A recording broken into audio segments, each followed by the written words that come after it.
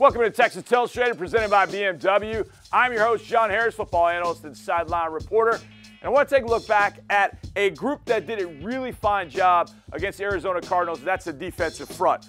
These four guys right here did a whale of a job against the Cardinals on a number of different fronts.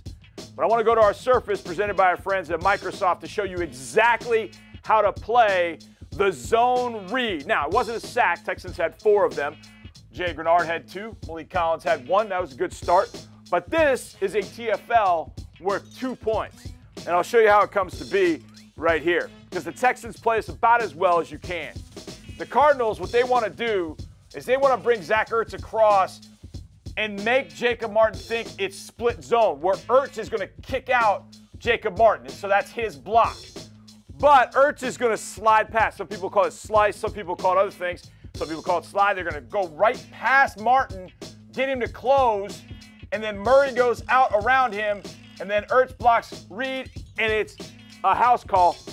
Or at least it gets to Lonnie, and then it's one-on-one in this wide open field. That's trouble. However, Jacob Martin plays this brilliantly. So let's keep an eye on Jacob right here, okay? He's going to close down when he sees the run fake. All right, close down. Nice job. Now, he's in here, and Murray's thinking, I got him. But Jacob Martin is in great athletic position, flattens out, and has the speed to track down Kyler Murray. Does a great job. Now, let's take a look at the other things that were taken away and why. Watch these 2 big hosses in the middle here, Malik and Roy. Roy is going to stand up to double team and then hold up the guard, Pugh. Malik Collins is just going to rip through Josh Jones, and those 2 guys really helped this play because there's no run at all. Malik, in fact, tackles Edmonds right there. Roy's holding up here, so there's been no gap to run anyways, and now you're running the ball. The one other thing here is this is man coverage, or at least it looks like. Maybe cover 3. Either way, saw Justin Reed moving over here. I gave it the thought it might be cover 1. That said, Javier Thomas gets off this block and helps out Jacob Martin. Look how violently he gets off this block. Yank him and go. And now he keeps him from getting out of the end zone.